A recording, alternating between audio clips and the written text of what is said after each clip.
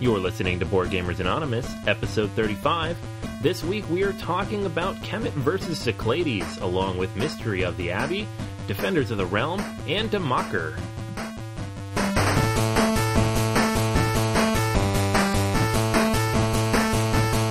You're listening to a proud member of the Dice Tower Network, dedicated to bringing podcasters together for the greater good of gaming. It's sort of like Voltron, but with better lip syncing. Find out more at DicetowerNetwork.com.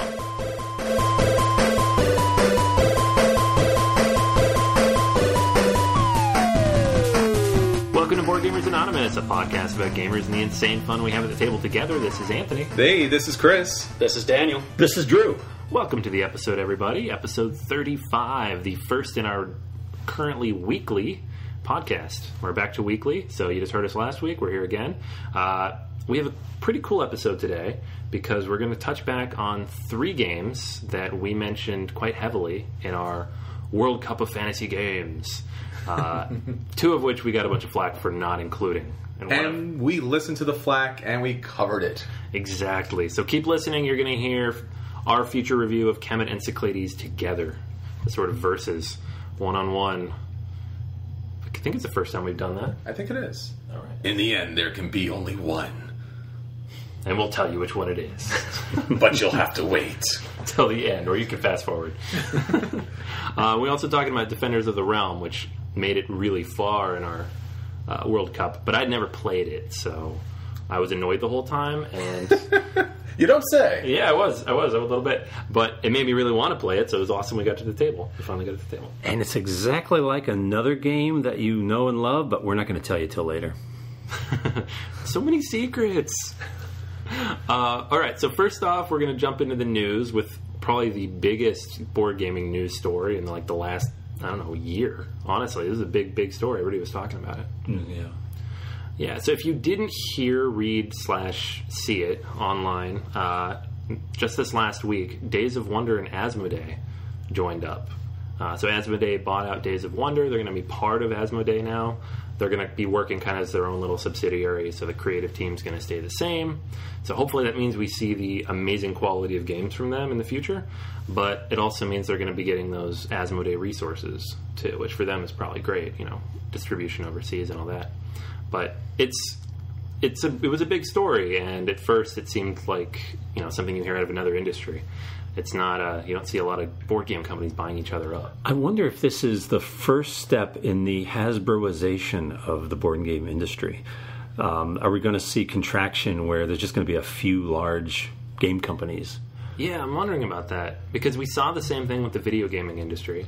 Like, if you look back to the 80s when it started to boom, like we're seeing now with board games, like post-Atari crash, the first boom, there was dozens of publishers and dozens of different companies making these games, and they started consolidating and closing up, and now there's like 4 really big companies, and they own all the little smaller studios. Are we going to see something like that? There are a lot of boutique companies out there, specific lines, specific themes or mechanics, designers. It would make sense for them to hook on with another company that makes different kinds of games, pool their advertising resources, their production facilities.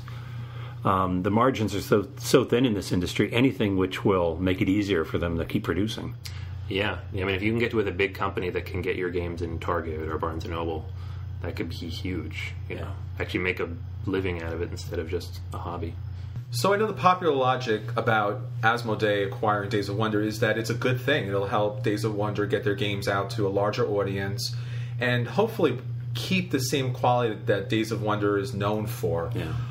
Although it does kind of hurt me a little bit because I love the idea of Days of Wonder being its own company and connecting with these small group of people, these dedicated designers, and having back so many of their projects either on Kickstarter with the Small World expansions and digital editions or their Ticket to Ride and their forums. They're so much like a small family that you're kind of connecting with.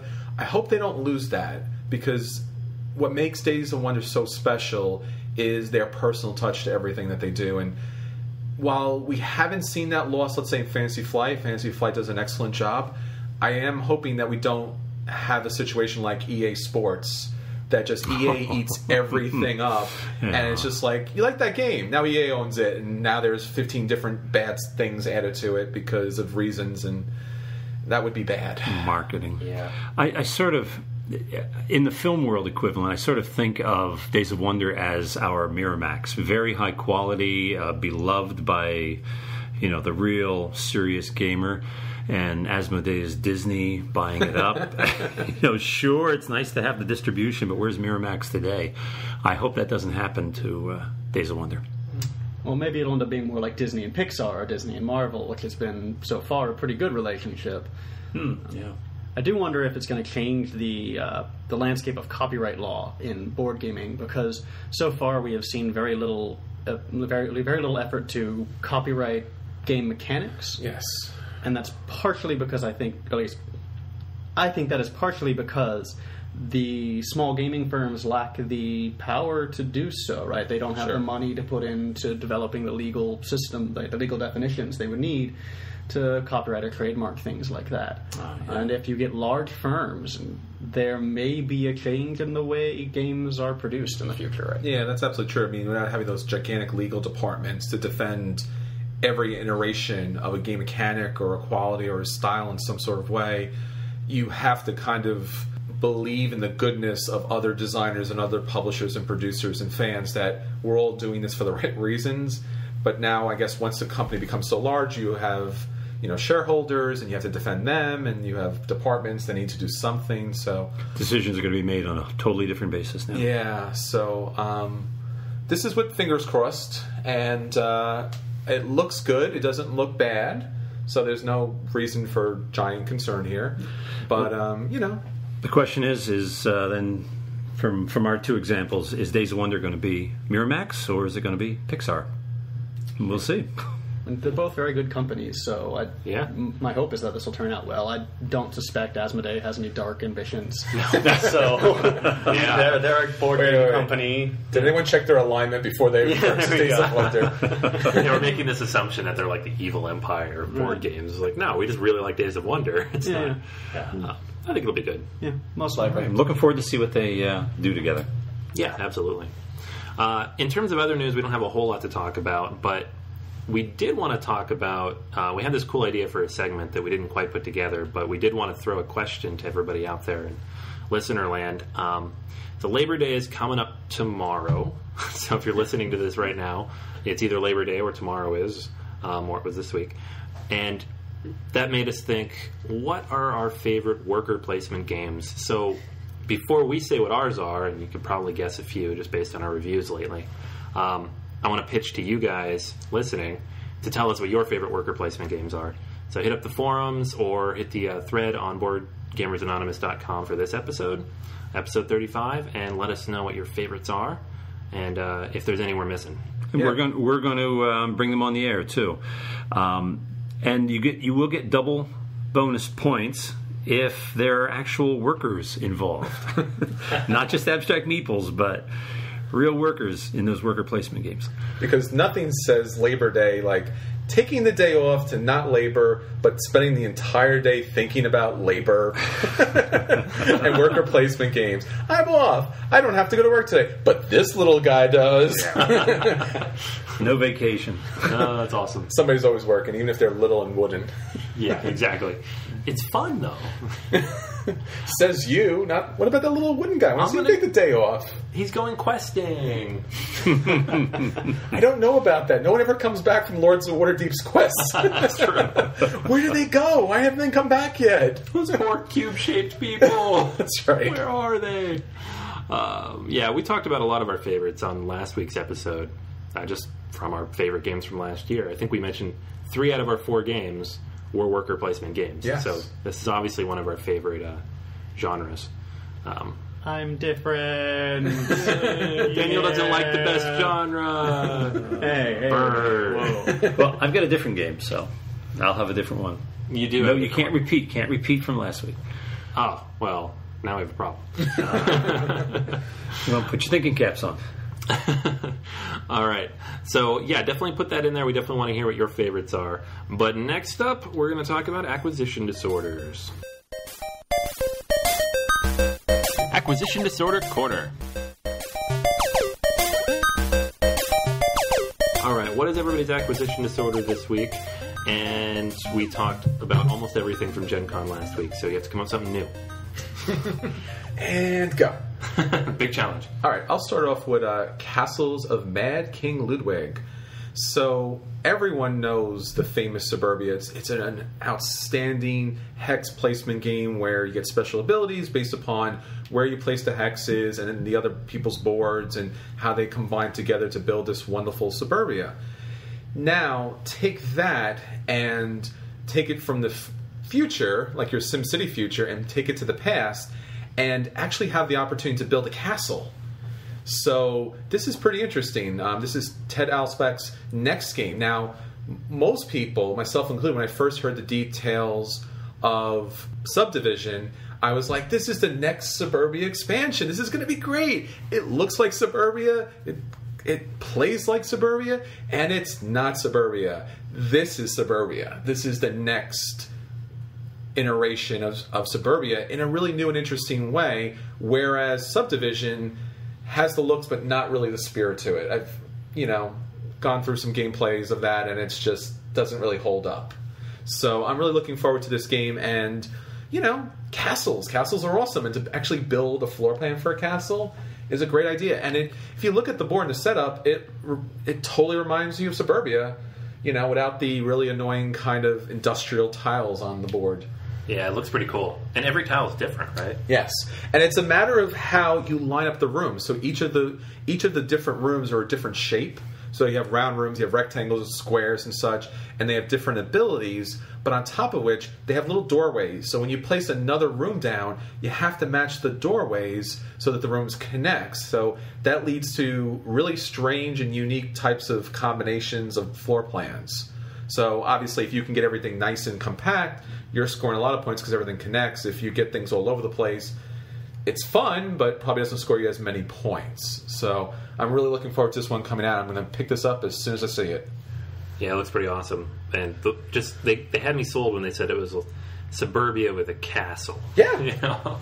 Done. Done. Bought it. In the collection. So there's a couple of games, well, one in particular, that I wanted to talk about last week. But we wouldn't let you. Well, I just didn't know it was out. No.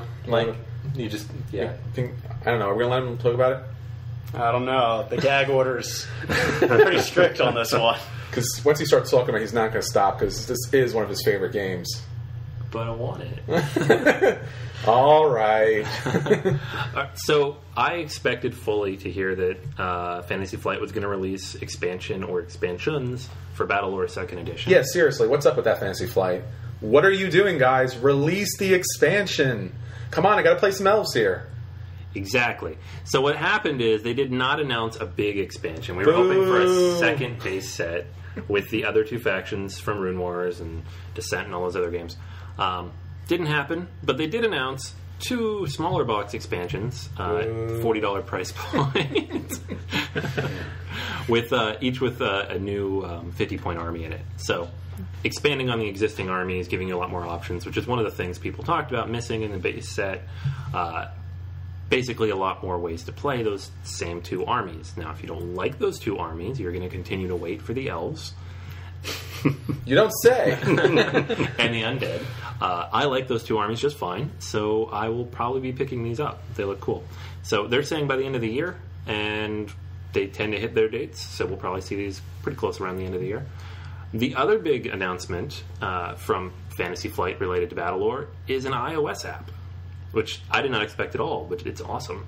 So there's an iPad app coming out, Battlelore Command, that's going to take this 2nd edition world and turn it into an app, which will be great because I think it'll be a good system for that. Wait a minute. Does it have elves? Are there elves in there?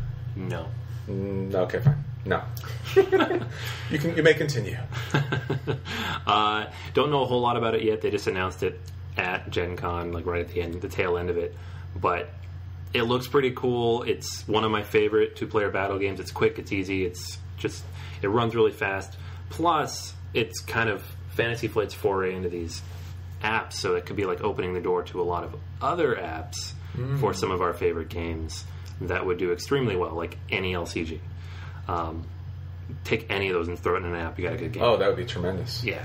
So I'm excited. I want this to succeed. I'll, of course, download it and play it like crazy when it comes out. Chris will once the elves are in there. This is all I'm asking for. Just elves. That's it. I mean, that's not a lot to ask for. They're little. I mean, you could squeeze them in there. Next year, man. Not fair. Those are my acquisition disorders. I didn't know about it when we recorded last week. They hadn't announced it yet or it hadn't come out, but now they're on my list. On my list, 5 Tribes from the company that was formerly known as Days of Wonder. We hope it's still going to be Days of Wonder. Really excited about 5 Tribes. It's a Arabian Nights set game. And the basic mechanic is one we don't see very often. It's a Mancala kind of game where you're taking all the tiles from one space, all your workers. This is one of these worker displacement games we mentioned the other week.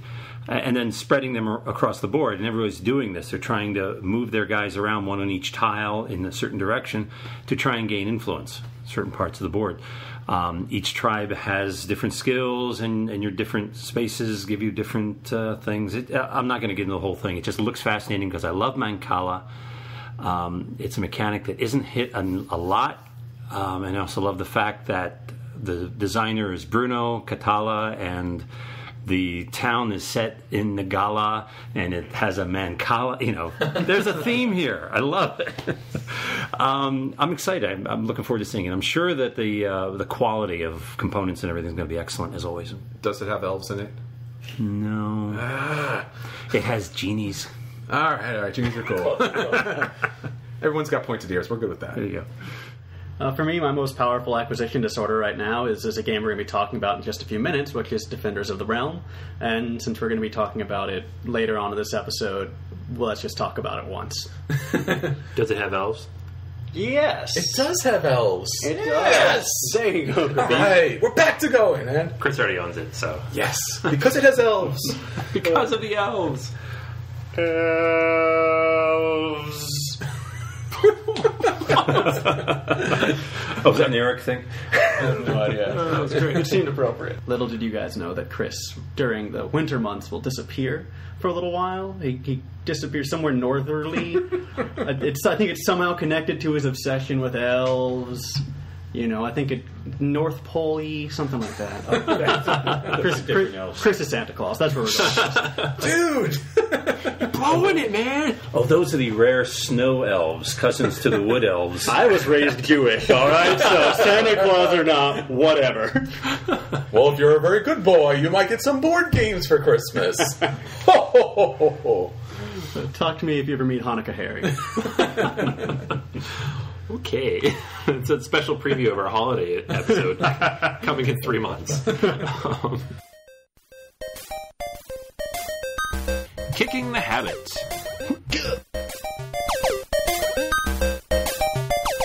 Alrighty, so if you haven't yet, you really need to be listening to Chris's weekly podcast, Kicking the Habit. Every week he's covering hot new Kickstarters, which ones funded, which ones didn't, whether you should back a Kickstarter, from all the big name ones to ones maybe you haven't heard of. Anyways, it's an awesome podcast. It's up every week on Wednesday. But this week, Chris has a really special guest, Philip DeBerry, the designer of games like Revolution, Canalis, Cordier. He's got an awesome new-looking Kickstarter game called Skyway Robbery. Basically, it's a steampunk Ocean's 11 style heist game, and you can imagine where that goes. So Chris talks with him for a little bit about what the game is, where it comes from, some of the inspirations, lots of cool stuff. We've got a really cool sneak peek for you today, just one of the questions Chris asks. But definitely check that out on Wednesday when it hits iTunes and our website, BoardGamersAnonymous.com.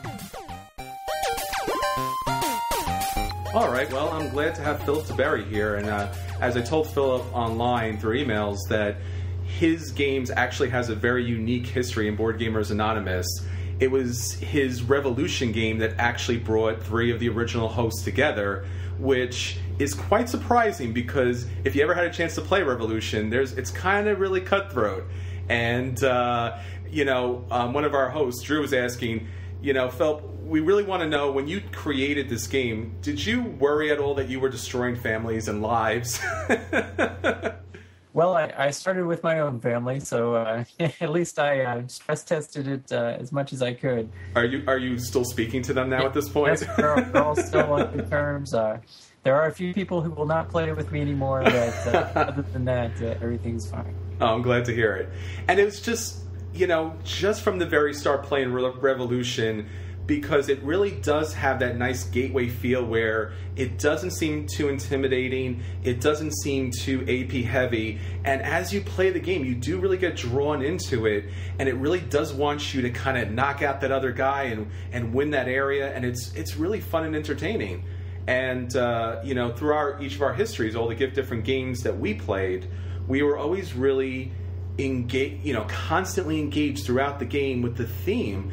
And when I saw that Skyway Robbery popped up on Kickstarter, I jumped immediately into that game because your tradition of those truly rich and thematic games and yet high-quality components is really a great mark for the board game industry. Well, I appreciate you saying that. I actually don't think of Revolution as having a super strong theme, so that's kind of cool that you think so. If you think that has a strong theme, Skyway Robbery is going to knock you down because the theme there is way beyond anything I've ever done before. Yeah, so let's talk a little bit about that. So right off the bat, we're talking steampunk, right? Well, I mean, that's kind of the I guess that's the framework that everything's sort of wrapped around. But what we do is we take the kind of the classic steampunk kind of, things that you expect, and we have those. But at the heart of the game, it's about a heist. And so really what it is, it's about, it's sort of like Ocean's 11, where you're gathering your crew together to go and rob different places. And the steampunk theme has allowed us to put everybody on this big airship, and it's flying around to these far-flung locations, and we've been able to really, expand out on what we can do as far as art and fantasy, and just really go all out in crazy directions with the theme and the story of all these people trying to do this. And I don't know, it seems like everything's sort of come together. All right, so don't forget to check out the full interview between Chris and Philip DeBerry out on Kicking the Habit, episode 11, September 3rd. Next up, the games we've been playing lately.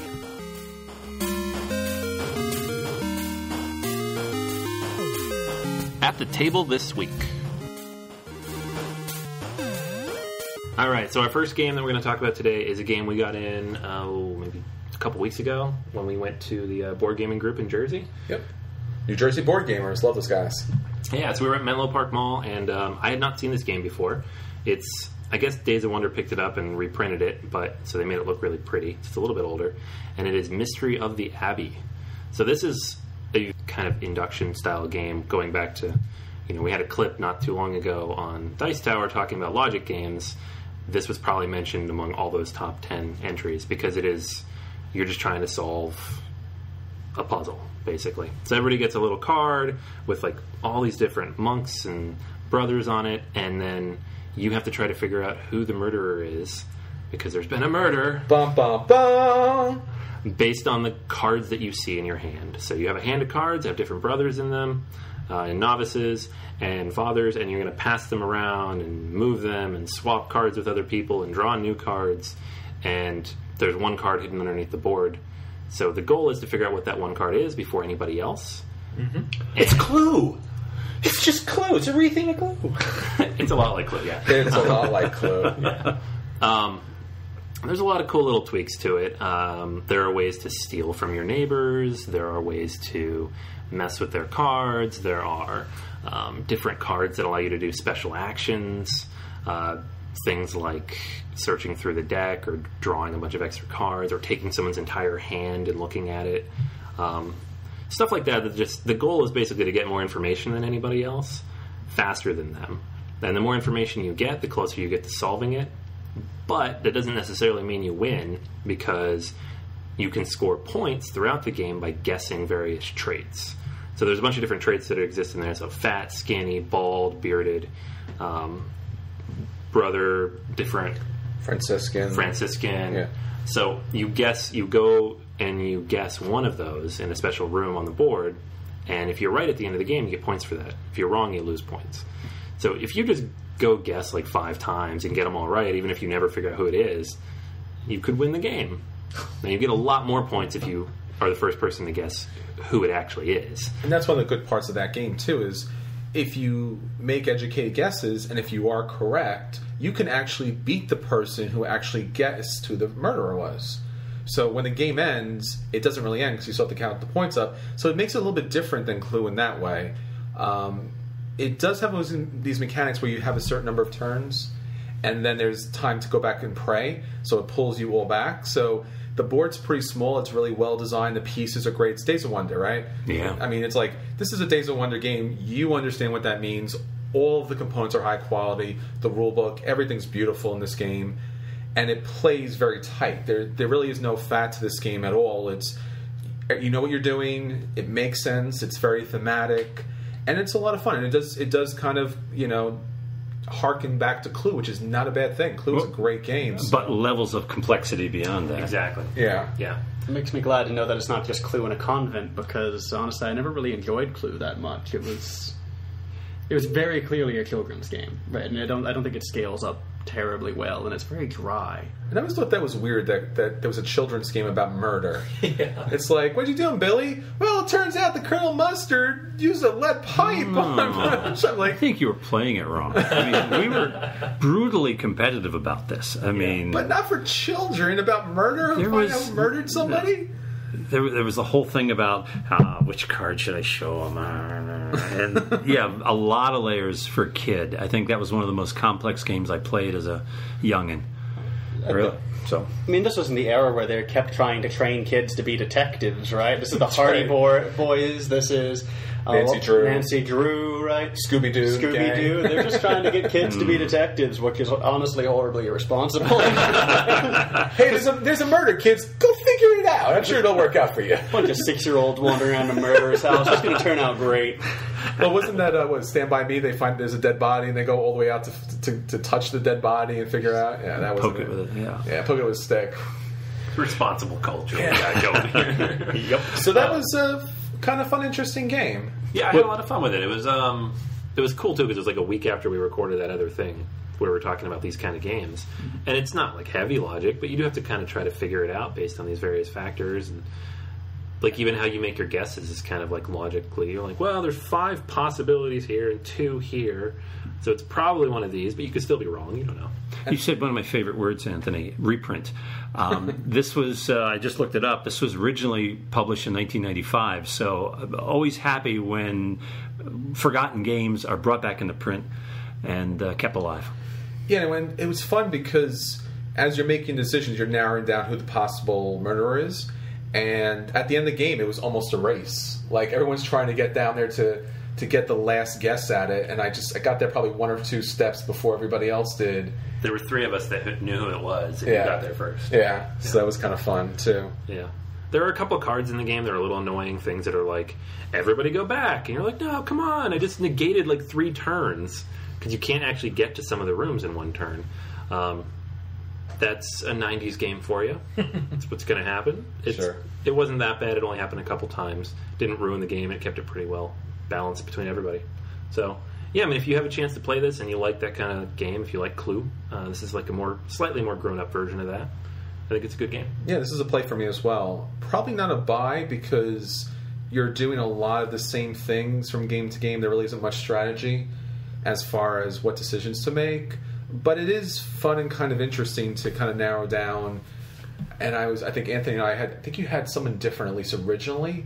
And I was like, I think it's the other. You and I had picked different people, and then it came down to and it kept narrowing out. That was kind of fun and interesting. It's like you're getting that information, and it's becoming clear. Yeah. At that point, so the game is fun. It's worth the play, and you should check it out.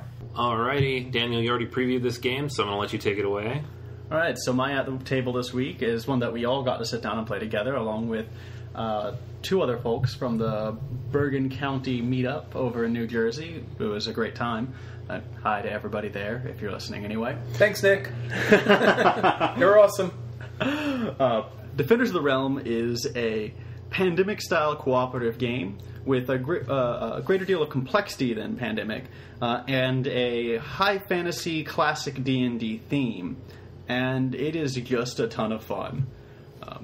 It is one of the best times I've had board gaming in a very long time. Told you. No one disagreed. Yeah, you're a little iffy about it. Yeah, if only because only one of us had played the game and it made it to number 2. That's how good the game is. It doesn't even. The game is so good. No one even needs to play it. I agree now. I agree. I played it. I loved it. All right, Daniel. We kind of sorry. No, not at all. We all played it together, and I think we all had a pretty fantastic time. I mean, we got our asses kicked by the game, and we had a fantastic time. I got my ass kicked by the game. That's true. Anthony got all of our asses kicked by the game. Aww. I did lose the game for everybody. Anthony, come on, man. Come on. No, but, I mean, even losing pretty badly, it was a very, very fun game. And that, for me, is the hallmark of a good game, right? If it's fun even when you're losing. And it was so fun that I actually didn't even feel like a loss to me at the end. It was like, oh, well, I guess the game's over now. But I didn't feel like I lost or got beaten. It's just, no, it just ended in an undesirable way. You know, another thing in its favor is it makes one think of another game. Very similar. And any time that the game you're comparing it to is Pandemic, you know it's a good game. It's a fantasy game, pretty much in the order of Pandemic. Very similar. Should Matt Laycock sue? Or, I mean, it's really similar. But. You know, you said that, like, as he was teaching the rules, like the first 5 or 10 minutes, because it's got that one mechanic where minions come onto the board, and if there's too many in a space, it spreads. So the second you see that, you're like, Pandemic. It's Pandemic. It's the exact same thing as Pandemic. I've seen this before. But then you get into the next 20 minutes of the rules, and you're like, it's Pandemic plus like 500 other things, so he's fine. This guy's fine. A lot of layers of complexity. We talked about adding complexity to Clue. Well, this adds levels of complexity to Pandemic. So much so that the problem of the alpha player is eliminated. In games of Pandemic, you're sometimes going to have one guy telling everybody else what to do. You can't do that. There's no way. You can barely keep a grip on your own character and what he's got going on. So the need for cooperation here is so much greater. Everybody's got to get a grip on what they're doing and work together closely. What I really like about the game is, I mean, we talked about Pandemic. This is better than Pandemic. Yeah. And especially because in Pandemic, you're taking an action to do something to clean up the virus, you know. But here, you're fighting minions, and you do have to roll dice in order to be successful. And depending on the type of minion, you have to roll a certain number or better. That's so much fun. It's not like a foregone conclusion. And like Drew was saying about the alpha player, you know, if it is a puzzle, even Pandemic can be alpha playered because there are certain things you need to do. It's obvious. There's some randomness, so it does add some possibility to it. But you have the possibility of winning a battle, even if you're completely outnumbered, or conversely, you could be, you know, you could have everything that you need and not and roll so badly throughout the battle, which could happen that you would get wiped out. So there's so much possibility. Each of the heroes plays uniquely different, which is so much fun. When you're playing the wizard, he plays like the wizard. When you're playing the rogue, plays like the rogue. And, you know, and it's not that type of game where if you don't play a certain class or a certain number of classes, because this game comes with a number of different classes, and the expansion has more classes and so on and so forth, but you can really play pretty much whatever you want and still have a really good chance to victory. I don't think any of our classes really let us down in the game. No. You mentioned the randomness. I don't want to scare anybody off because of that. There is some randomness, but there's a lot you can do during the course of the game to improve the odds, whether it's through cooperation or going on quests to get certain powers or amulets or things. But of course, every time you go on a quest to try to improve your strength, you're not fighting the enemy, and you're not helping out your buddies. So there's a real fine line of improving yourself and helping. It's just really cool how it manages to bring in that stand-up dice throwing moment where everybody's like waiting on the one roll, the one roll, and multiple times we erupted in cheering, which I am generally annoyed when people do that in gaming stores, and I was among the cheering because it was that tense. It was awesome. And when was the last time you had that kind of emotional reaction to a game where it's just like a dice roll and everyone just erupted? Yeah, and a lot of co-op games, if you win it, everybody cheers. Yeah. But it's a puzzle, and it's usually alpha gamed, and honestly, I don't like a lot of co-ops for that reason. Everyone is invested in this game. Yep. Yeah. So, yeah, I know why it's on your acquisition disorder list. It's almost on mine, honestly. Yeah. I mean, its only weak points to me are it's very expensive. It runs $80 to $90 depending where you can find it. Of course, if you find it on sale for less than that, you should probably make a move. And to be fair, it's a big game. Oh, it is. You get a lot. You're getting a huge board. You're getting a number of miniatures in the game. You're getting numerous decks, and the mechanics are great by Richard Lanius. We saw the expansion also, so Yes. that made it even bigger. Well, yeah, there's the Dragon expansion, too, that's already out, and that replaces the general with 4 dragons and some additional complexity and some actual kind of missions to go on. But there are also 3 hero expansions where you can actually add more heroes to the game. And I love this game so much, I picked up the base game, the heroes, and the dragons. All right. So we're going to play it again because Chris has it. Yes. Yeah. And Daniel will probably have it someday, and then probably I'll get it too because he's got miniatures. So, Painting party. The only other weakness of this game, though, for me, is it's very complex, which is also its strength. So the one place it's going to lose to Pandemic is I would never, ever bring this one out to get a new gamer into the hobby. I feel like unless they, I mean, if they play D&D or anything like that, if they were gamers somewhere, you could bring them in here. But if they didn't have a gaming background, it would be absolutely overwhelming. If you had somebody who loved Pandemic and played it over and over again, and each time we played it more difficult settings, made it more of a challenge, but they felt like they want something more, do you think Defenders of the Realm is a good link, or is it too much of a jump beyond Pandemic? I think it's a good move from casual, even though that's not really a term I like, but from people who play hobby games infrequently and mostly on the lighter end into the deeper end Fantasy. of the hobby. It's on the deeper end. I mean, it's not Warhammer 40k deeper end, but it's on the deeper end of the hobby. So can you make the jump directly, or do you need an in-between game to... I almost want to say you need an in-between game, but I can't think of a good one. I mean, to be fair, you get your hero. Typically, he has 3 or 4 powers, and the powers aren't that complex. They usually are based upon something that's thematic to the class, but also plays a role in the game. And your life counters are your actions. So you flip one, you move a space, or you do whatever the special abilities, you flip one, so forth and so on. I don't think the game is that complex, but I hear what you're saying, Daniel. You should have some hobby gaming type of experience to really get the most out of this, because it's not mathematical or kind of puzzly where, like Pandemic, you just, oh, this is exploding, I need to go here. Yeah. But even during the game, having the generals starting to march on, you know, the city is just amazing. You're like, uh-oh, we're really in trouble here. I think if you played Pandemic on a harder mode or with a couple of the expansions thrown in, you'd be ready to move up. And I think if you'd played Flashpoint, with some of the expert rules, the ones where you have the hotspots and all of that, you're clearly capable of handling the kind of complexity you'll find here. But to be fair, for me, I love this. I only kind of like Pandemic.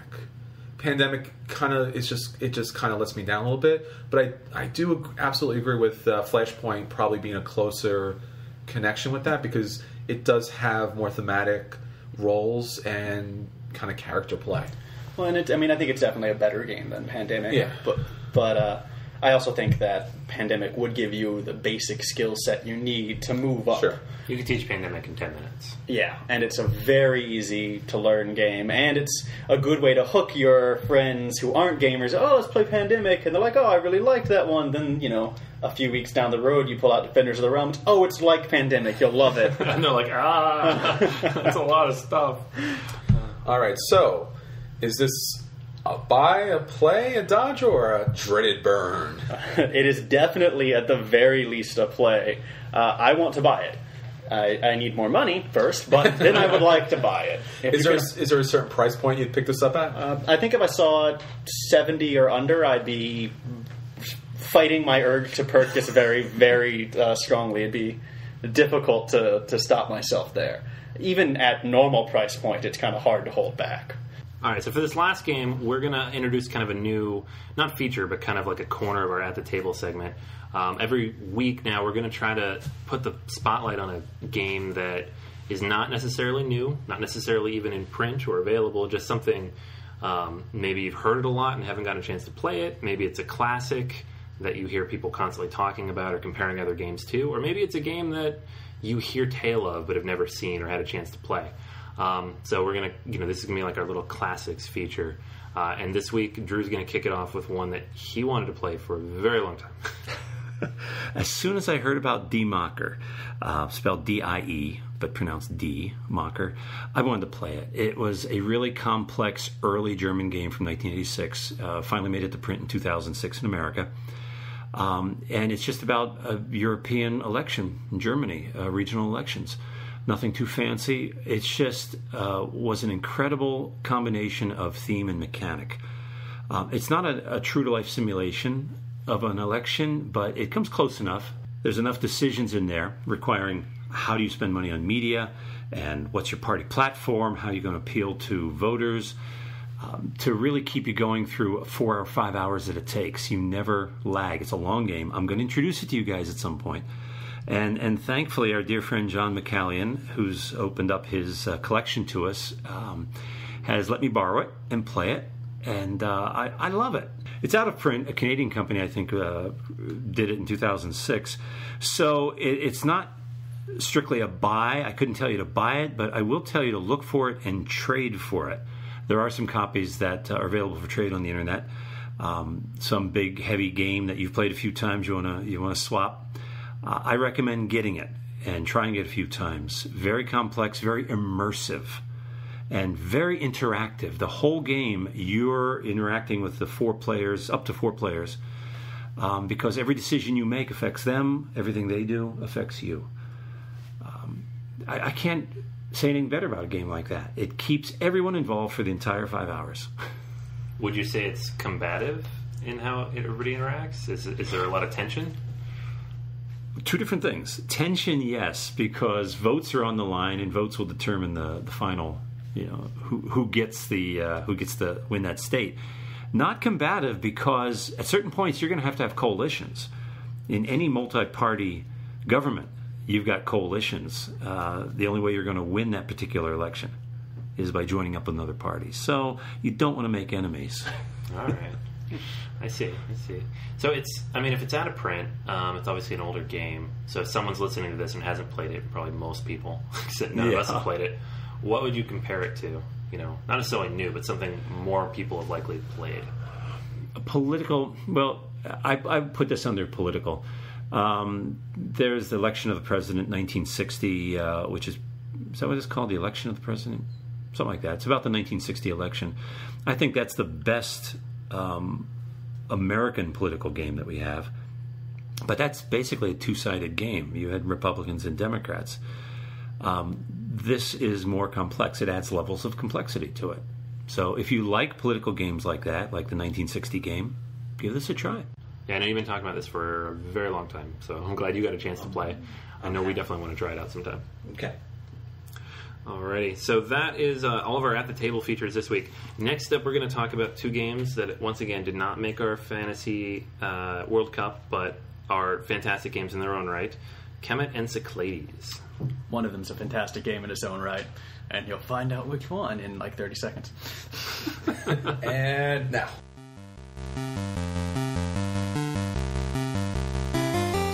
And now for the feature review.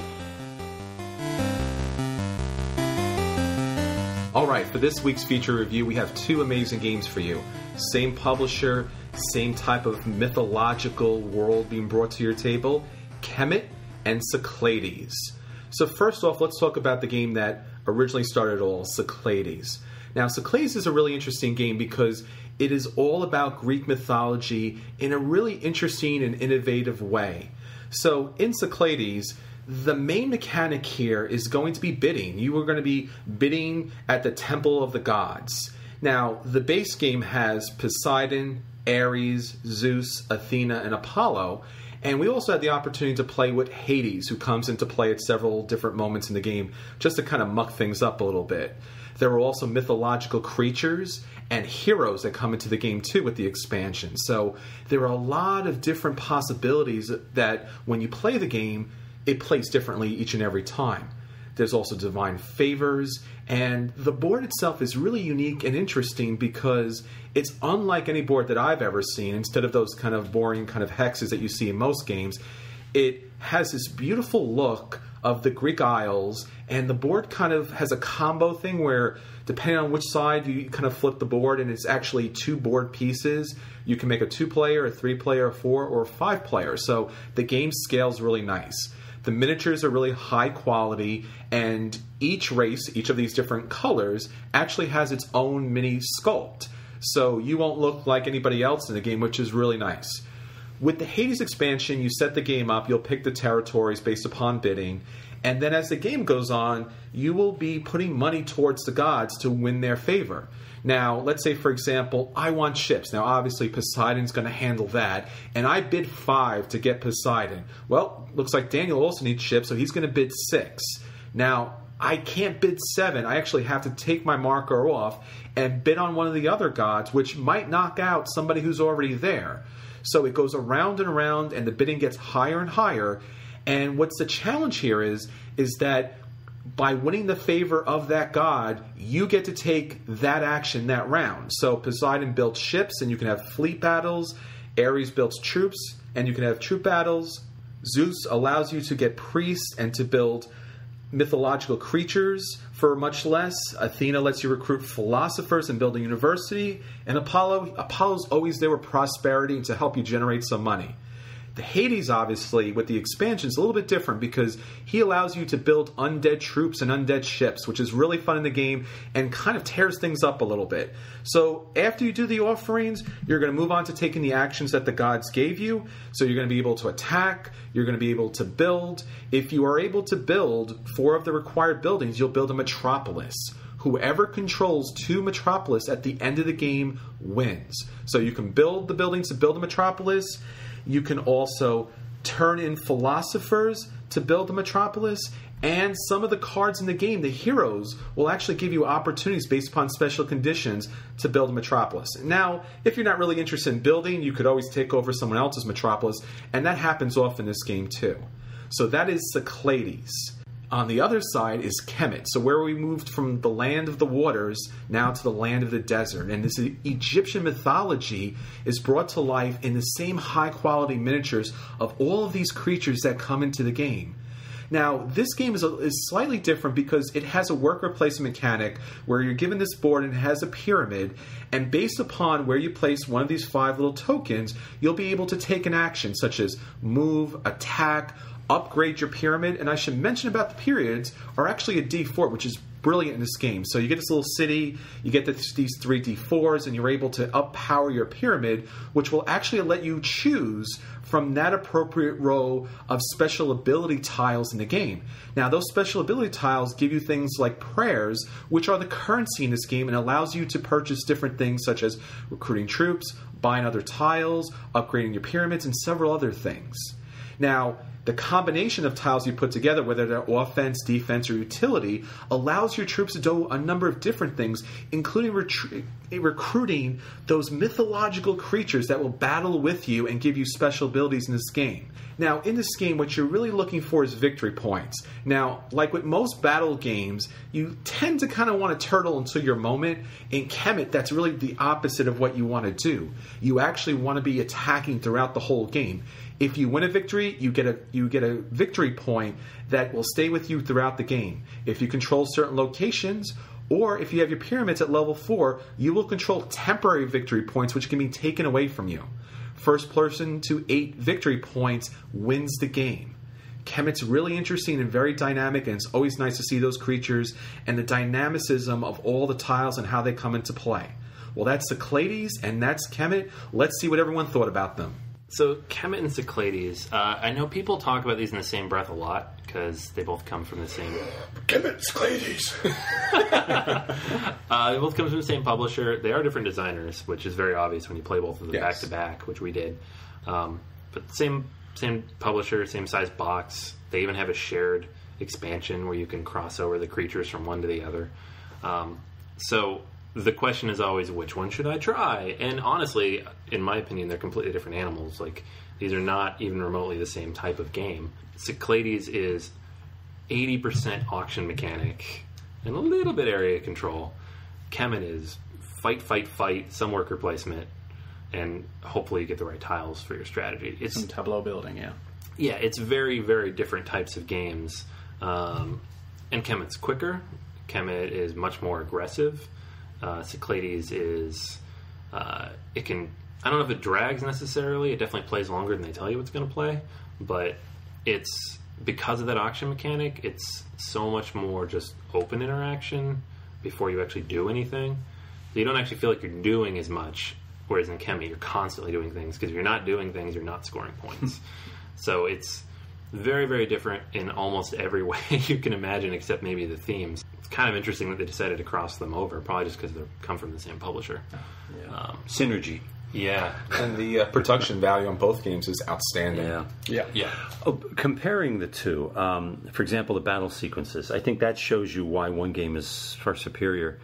Kemet, the battles are so often in doubt because they have that card-playing mechanic. I know it's in a couple other games. I know Game of Thrones card game, for example, where you're playing a strategy card in addition to your armies, and that determines the outcome. So the outcome is really in doubt. You don't know what the other person's playing. Whereas in Cyclades, it's pretty much you're going to win the battle. You know exactly what you need to win, and there's no suspense there. Unless you get lucky with the die, but that's asking a lot. Yeah. Well, the die's only 1 to 0 to 3, 0 to 2. 2 zeros, 2 1s, a 2 and a 3. There's not much, not even a 6. They designed the dice to reduce variability, so... Yeah. So you know you're going to lose. That's over. So you just have this feeling of impending doom. As soon as you get one of the two metropolises needed to win the game, you know someone's going to take it over. So you have that sword hanging over your head, whereas Kemet, it's in doubt. You really have to marshal your forces. You have to use your strategy cards wisely. Much more tension in that game. Yeah, definitely. Cyclades, there's a lot of build-up because it takes so much just to build a metropolis. It does end kind of quickly when you get to that point, because if you get 2 or 3 metropolises out there... 2. Oh, you need Well, if just on the board. on the board, 3, yeah. Yeah, so people might fight over them, but it's not going to last very long because, like you said, the battles are very, And decisive. it has opposite gameplay as far as the victory conditions, but it's basically what we're talking about here, because in Kemet, if you start rolling early and you got a couple of permanent victories, picking up the temporary ones aren't very hard, and you could... once you get 5 or 6, you kind of got the game. Whereas Cyclades, while maybe the battles aren't kind of open to possibility, but the victory condition is, because since the metropolises are so usually poorly defended because you only have a certain number of troops, you can really sweep in there with a special mythological creature or the right attack, or you're moving with Hades and you pick up the other metropolis. So it's always kind of open. The battle really happens at the bidding mechanic. That's the best part of the game. Yeah, because it's not really the battles. Now, I would debate the fact there is some randomness because it could come up somewhat different time to time, but it's more strategy than tactics, because I have to know what you're going to be doing next. If I see a line of ships to my island, I got to stop you from getting Ares because you're going to roll right in. So that's where a lot of the gameplay actually happens and takes place. Yeah. Yeah, it's definitely designed around the bidding mechanic. But once that's done, I think it's not enough to really make that a strong game overall. It's just one mechanic that's really cool, but I don't think it has anything else going for it. Yeah, I mean, Cyclades says it's an awesome bidding mechanic, and it's got beautiful pieces, right? Beautiful components, and it will have that every single turn you play, essentially the exact same. That's my fundamental problem with Cyclades, is it doesn't change. Gameplay doesn't open or close or divert. It's the same sort of thing every day. Well, there's 5 gods, and you're only bidding on 4 at any one time. Only if you only have 4 players. If you have more players, that more gods come up, right? Well, it depends on how many players you're going to play. Right. So a god will shut down. The gods will shuffle and be in different spots. Hades will come into play. You'll have the divine kind of, bonuses to certain characters. The mythological creatures probably adds the most to the gameplay, like you were saying. Like, the gods are kind of standard, they kind of flip in and out, they kind of take different spots, but the mythological creatures, how they come out, is really what you need to keep an eye on. But I think they tend to ruin the game. The Kraken. There are a couple of creatures that are almost game breakers in how powerful they are. Pegasus will win you the game, especially if it comes in later in the game. The game-breaking remark. No, do not condone that. Well, I'm not going to step out of line on that. I'm just saying. To Drew. I don't think they're game-breaking. Pegasus, that's you win the game if you get that at the right time. And we should mention Pegasus is one of the mythological creatures in the game that allows you to move your troops from any of the islands to anywhere else on the board, so it kind of skips over that whole ships and Ares mechanic and kind of puts you right there. Now the other creature, the Kraken, just wipes out fleets, and a lot of them. I used it on you. Yes. You resurrected, used it on me. But to be fair... Now, how many metropolises did you and I build during that game? But to be fair... 0. Those guys built the metropolises. See, that took us right out of the game. But to be fair, you only need 2. You only need 2. Metropolis is it? Yeah, but we wiped each other out. Well, that's the point of this game too, which the same thing as Kemet. If you enter this game thinking it does have somewhat of the risk mechanic, you're attacking each other's armies, but if that's what you're going for, area control, these are not area control games. Mm-hmm. So you're wasting a lot of time trying to control a lot of the areas. While it can get you some temporary victory points, you really want to go after the victory points is really the goal. Yeah, though, in fairness, when we were playing Kemet, I played it as an area control game and won. Right. There is a way to turtle and get victory points, and you turtle and take... You built a really good engine, though. Your engine was... Yeah. The tiles you pulled, that's the game. And here's the fundamental difference between Kemet and Cyclades for me. Kemet changes from turn to turn as players acquire new powers. Doors are opened and doors are closed, and other players and yourself are learning what you can do every turn, right? You have to relearn your abilities, and you have to relearn the board. And that makes it this really exciting gameplay. You have to have a long-term strategy and also be able to adapt quickly. Cyclades, you just sort of do the same thing until Pegasus shows up or until you find that one thing that'll swing it. But that's not strategic or tactical or honestly even interesting to me. Well, to be fair, the problem with Kemet is on the opposite way, and I do like playing Kemet, is just like the victory points, when you picked up a certain tile that I was going to go for, that was pretty much it. Because once you build a certain tableau that's working for you, or if you have a certain number of victory points, the game is kind of already done. No, I don't agree as far as Kemet, because I thought the 3 of you guys all were in it and had a chance to win. I didn't have a shot at it, but I was watching you guys, watching the scores. That's because of the dual function of the victory points, permanent and temporary. And if someone gets too many permanent, then they start ganging up on him to pull the temporaries away. So there's something you can do to try and slow people down, even if you're building an engine. I think the game stretched out a little longer in a good way because of that, because we were all watching each other's victory points. And I built an engine, but it's not the only engine you can build. It was a kind of unusual engine. There are lots of engines you can build, and it's a race to the finish, right? Everyone trying their own strategy and how they deal on the board, and sometimes it comes down to luck. But it feels very high stakes, right? Every time turning over the cards felt like something was on the line. I didn't feel there was a turn going by where I even felt like, aha, I've got you all now, until the very last round, and I went, all right, I got it.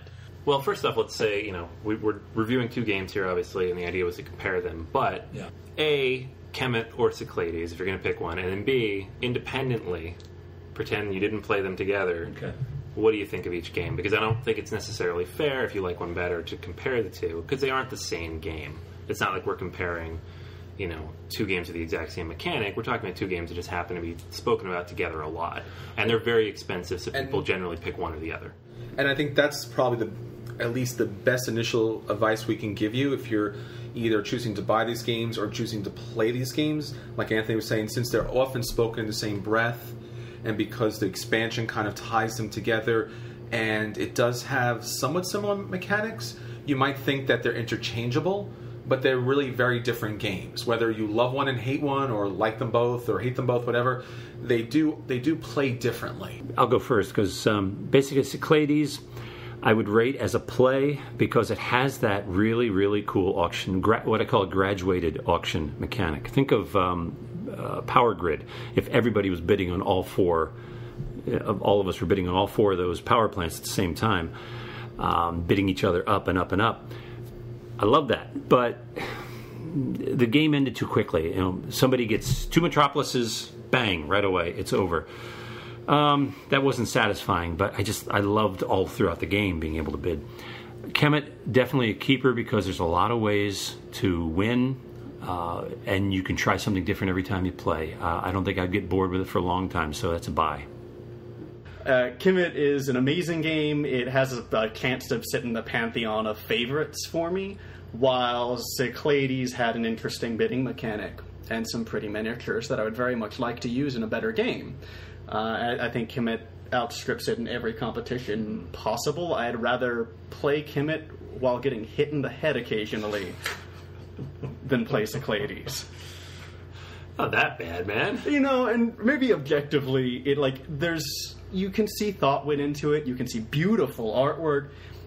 It was just so dull, though. Let's talk about Kemet first because dull. The board is dull. The board is probably one of the dullest boards I've ever seen on such a high-quality game. When you look at the tiles in this game, when you get to build this tableau, the tiles are beautiful. The artwork is incredible. The graphic design makes sense. The symbols aren't too crazy. You can kind of figure out without looking at the rule book probably what they do. The miniatures are great, and the board looks like garbage. The board looks like someone sketched it out and then said, I'm going to come back to this, and then someone shipped it out without them coming back and doing the fine detail on it. You have these giant sections, which they kind of roped out in white lines, which kind of bothers me in the game. When you play different players, when you play the smaller amount of players on the board, you only play half the board. So it's half of the board you never get to play at all, which is kind of odd because you're looking at it and there's these temples and you can't go there. But you have to scale. I mean, it has to scale somehow. Well, I think Cyclades does scale well because of the way the board flips. You can play the whole board. Okay. It just makes the board smaller instead of cutting it in half. Smaller, yeah. I do find the worker placement aspect kind of uninspiring. It's kind of like they're the same things you'll be taking every turn. Everyone has their own board, so you're not being blocked out of choices. You move, you recruit, you pray, things like that. It's not bad. It's just, I like the prayer mechanic as currency. I think that's really smart. But it's not much more than that. So in general, you don't like worker placement games where everybody has their own action board? When it's the same actions over and over, like it would have been nice if some of the tiles that you picked up gave you different actions. I think there's only one tile that gives you like a little gold kind of chip that you can kind of choose 2 more actions. Yeah. There's 3. Yeah, but other than giving you bonuses, they don't really do much more beyond that. So for Kemet, it's a play for me. I like the game. I played a couple times. I taught it to a couple of people.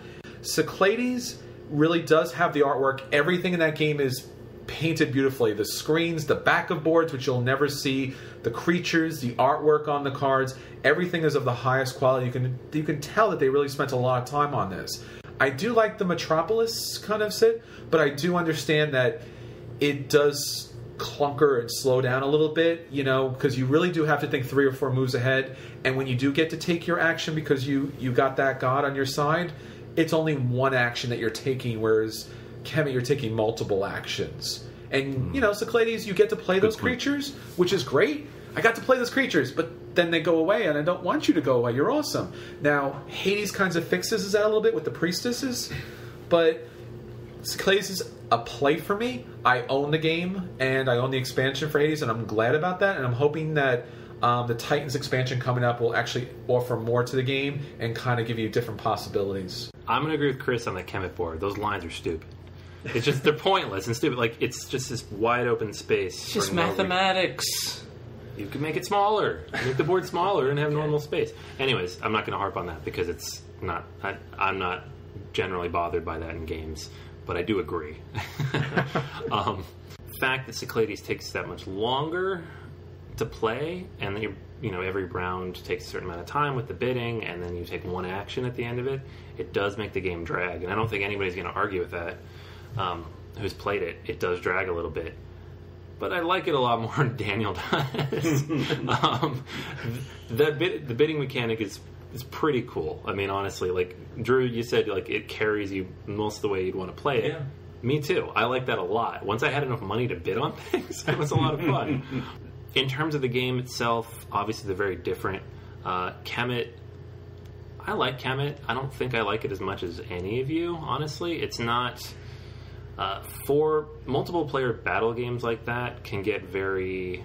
I don't even think it's necessarily like combative where people are getting upset with each other. It's just if you get stuck in a bad position or you get to the point where you can't beat the person who you can actually reach because they have all these defensive bonuses or something, it gets frustrating and you can't do a lot against it. It's just not my kind of game. I didn't have as much fun with Kemet, even though I thought it was a good game, and I agree with you guys on that.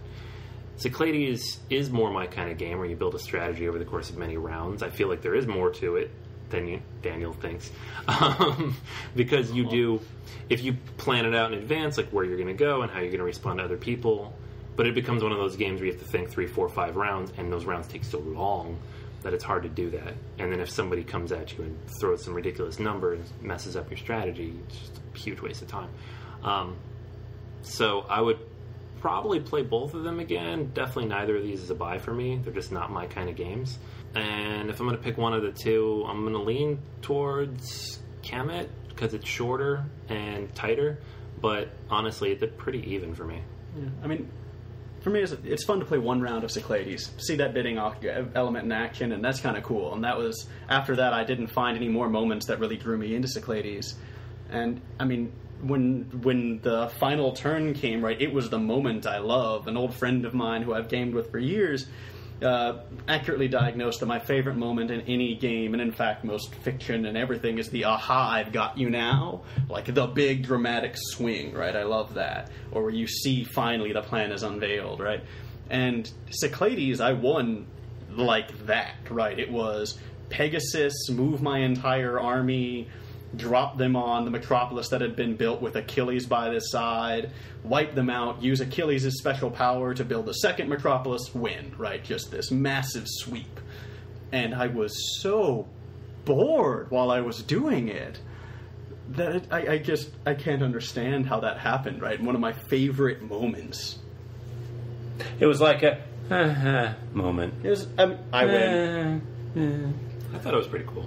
Hey, would you guys want to take that graduated auction mechanic from Cyclades and like try it out in Power Grid? I think we'd all run out of money really fast. But really make us, use our bids wisely. It's true. Here's a really cool mechanic without a game to support it. Yeah. I don't know, man. I think the game's pretty good. I think both games need multiple players so you really get a sense of how things come together. And the way you you had the two mythological creatures and the hero just happened to come out in that row. That happens randomly. So it might have been possible you not get that creature in a certain round, and you may not have been able to do both. It might have kind of put things on a different perspective. But the games do benefit from multiple plays to see how those things kind of chain together. I mean, and every game benefits from playing it more, but the question you have to make after a first play or a second play or whatever is, do I want to play it again, right? Sure. I could play it more and more and invest more and more time in acquiring the taste, but is it worth acquiring that taste? And I think that it's not worth acquiring Cyclades as a taste. I think there are tons of better games out there. I would say I would agree with you, with the exception of that it's different tastes because the tiles cause different tastes. The mythological creatures that come out... We didn't see half the mythological creatures and heroes come out there, so there was more to come. There was more possibilities.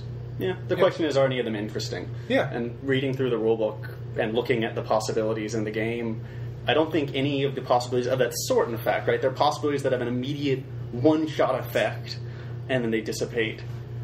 It's just not interesting or intriguing to me. All right. So if you're trying to figure out which of these two games to pick up or which one to play, if both of them happen to be at your local game store, you now know what we think. I don't think there was anything definitive in there, unless you're Daniel. Very definitive statement. The rest of us were pretty on the fence about the 3, or about the 2. Or at least try Kemet before you try Cyclades. Yeah. I mean, sort of leaned a little in that direction. Yeah, it's a little quicker. It's a little more accessible, and it's easier to learn. I think a lot of, in general, if you have the option between the 2, I would lean Kemet. More variability of play style. Yeah.